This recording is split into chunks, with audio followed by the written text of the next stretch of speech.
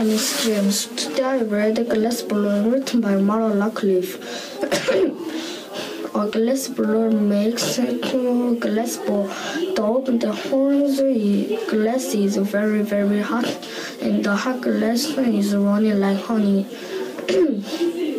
He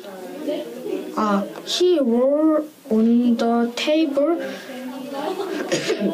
and blow into the hot glass. He tries not to blow too hard. He add other colors to make it even more beautiful.